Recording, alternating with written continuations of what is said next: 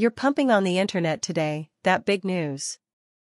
Liking this video, you can leave your like now.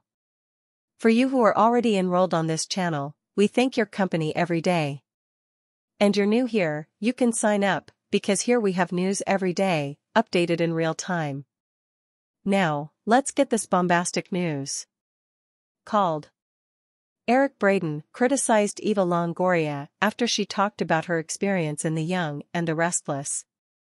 Eva Longoria, you just made derogatory comments about daytime actors. Braeden, 81, tweeted on Sunday, March 19.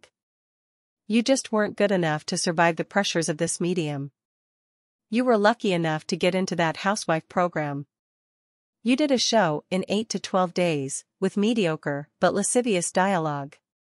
He added, our actresses would run around you. And they did so.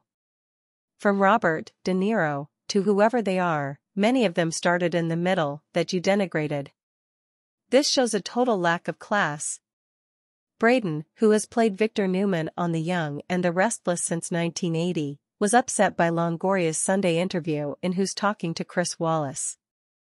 During her segment on CNN, Desperate Housewives student, 48 years old, reflected on her time playing Isabella Branna on the CBS soap opera from 2001 to 2003. When I got Young and the Restless, I didn't pay enough to live as an actor. So I kept being Headhunter and Young and the Restless, Longoria said. And I kept the fact that I was in Young and the Restless for my clients, because they didn't want, like, a dumb actress dealing with their accounts. The host of Searching for Mexico remembered a client realizing that she was an actress. And once one of my clients said, you look like a girl I saw in a soap opera. And I say, no, I don't know who it is. I was the opposite of a publicist's dream, he joked. I was like, don't tell anyone I'm on that show. Because I was still making more money on my daily work. Wow.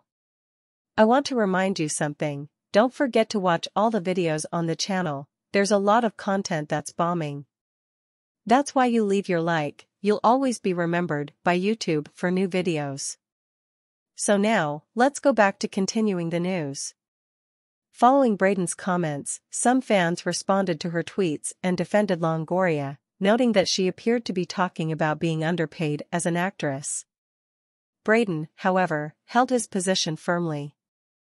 Come on, the whole content of this segment was embarrassing about your passage through YNR and Housewives. What didn't you understand about it, he told a Twitter user on Sunday. The actor then doubled on Monday, March 20th. Well, it's the obvious embarrassment she feels for her unsuccessful attempt. That's what I resent, he told another commentator. Be proud of your previous efforts.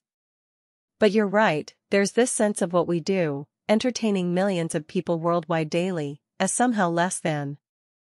When another fan tagged Longoria to demand an apology, Braeden said it was not necessary. She doesn't need to apologize, he wrote. I just reacted to hearing it while watching CNN and Chris Wallace, which I respect. But when the medium of soap is being denigrated by someone, I go after them. This is the hardest medium for an actor, period. Be proud of it. This world of celebrities is fantastic. One piece of news more bombastic than the other.